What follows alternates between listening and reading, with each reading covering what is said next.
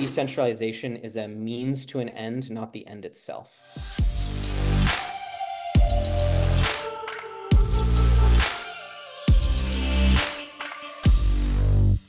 Summing up 2024 for Aragon in 3 words.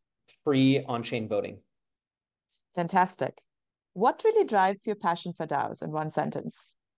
The ability to bring people together to govern extremely important assets and protocols in an incorruptible way. Great vision. What's the most eye-opening discovery you have ever made in the world of DAOs? Oh, wow. That's crazy. How do I even answer that quickly? The most eye-opening discovery, that decentralization is a means to an end, not the end itself. That's a good one. What's one piece of advice you'd give out to DAO builders or DAO launchers today? Yeah, reach out to us.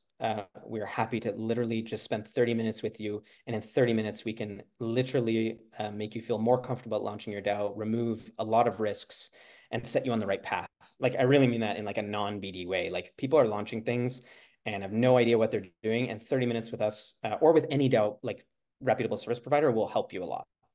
All right, go talk to Aragon then. What's your favorite IRL crypto event? Oh man, DevCon.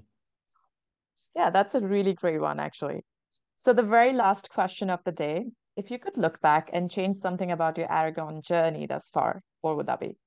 I think we would have launched the stack in a different way, the UI. We would have been a little more developer-centric at the start. We were a little bit too much leaning into this no-code methodology, which is great. And we need to get there as an industry. We have to get to a stage where a DAO operator is not a developer. Sorry, developers.